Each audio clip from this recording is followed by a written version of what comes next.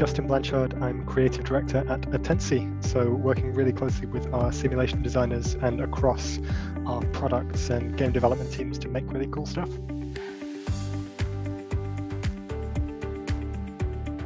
So starting a new job is really stressful. It's one of the most stressful things that people can do. There's a ton of stuff that can go wrong. There's a ton of new stuff to learn.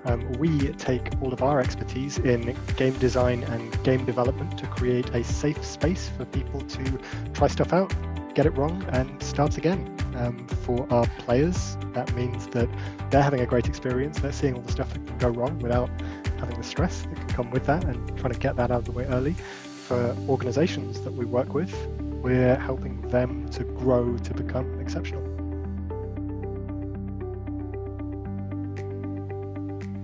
First and foremost, you are a writer and game designer, but not in a typical context. So we create simulations of people's workplaces. That means that as a writer, you're good at that. You're able to do that. You can produce a script. Ideally, you can produce a branching narrative script of the kind of thing that you might see in, Mass Effect would be an older example, Cyberpunk would be a more recent example. But the interesting thing about it is that it's not just a writing job, or even, if you compared it with a traditional games company where this might be more of a narrative design role, there's this whole other aspect to it that is almost more anthropological, where you have to sit with a company and work out how they tick and what makes their people tick and what makes them good at what they do, and turn that into a game where people are scored on different elements. If you're making a negotiation simulator, say, that is going to be super different if it is based in a huge sprawling multinational bank compared to if it has a more clinical setting. So there's this really interesting combination of writing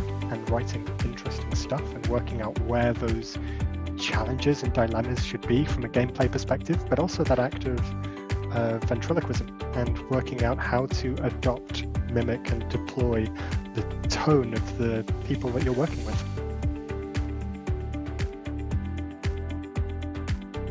In terms of my career, the dominant themes have been around writing, storytelling, and also learning and pedagogy. So I start with an undergraduate degree in English and then went into corporate public relations. I then went back to university for a master's looking at interactive narratives, where games obviously played a huge part of that. After that, I went into freelance writing and eventually found my way to the space of edtech. So I worked for a really cool little startup working on children's literacy through machine learning. And for them, I was designing curriculums and also writing stories for kids to guide them towards literacy. And that really kind of pulled together my interest in writing and pedagogy. I came to Attensi in 2019. I was either number 12 or number 13 through the door, depending on who you ask. And I joined as a simulation designer, so the role that we're talking about here. In 2021, I became a team lead for simulation design, so managing the team, helping all of us to make good stuff. I am now creative director at Attensi.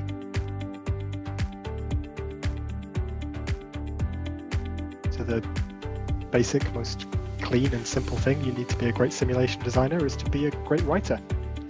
The ability to kind of have honed your craft to the point where you can talk to a big group of people, pick up on their speech patterns and the way that they are talking to each other, and then turn that into a script that replicates, simulates, if you like, their environment in a way that's really believable and credible and passable and feels close to what they're going to experience. That's super important.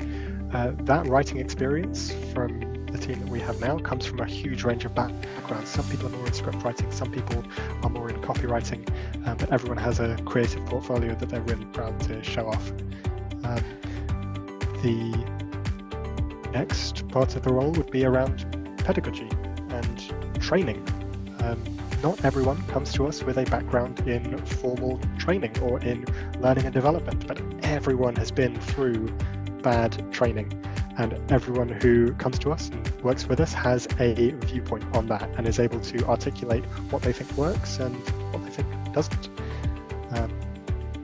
One of the other important aspects is that this is a game design role. It's not a game development role. We actually have our own in-house system that is very, very easy to use, and also at the other end of things lets you do really complex, interesting stuff if you're smart about how you use the tools available to you. The last thing that I'd call out is that because of the nature of the role, you're trying to simulate other people's jobs, most forms of experience are valuable. You are in such a strong position to build your own credibility and to share your own insights with our clients when you have a shared background with them. So from an Attensi perspective, we are a scale-up, not really a startup anymore, which means that there is always lots of opportunity to grow. I mean, especially out in the States where things are growing pretty rapidly. We have a really strong track record of having people within Attensi spot something that they want to do that they're passionate about and carving a way towards it. Outside of Attensi, this is sometimes people's first step towards game development and game design. And it might be the first time they've really professionally, continually worked with a game design or script writing toolset. So that unlocks all sorts of interesting possibilities. If someone wanted to do stuff outside of Attensi, I mean, you have spent a lot of your time then interviewing people that you've only just met, running workshops with, doing research, turning that research into scripts, into interactive narratives, into games that you are then able to point to and say, hey, I have X years experience of creating games. Also, X years of experience doing research with people and sitting down and talking to them and interviewing with them. So yeah, lots of interesting stuff on the table.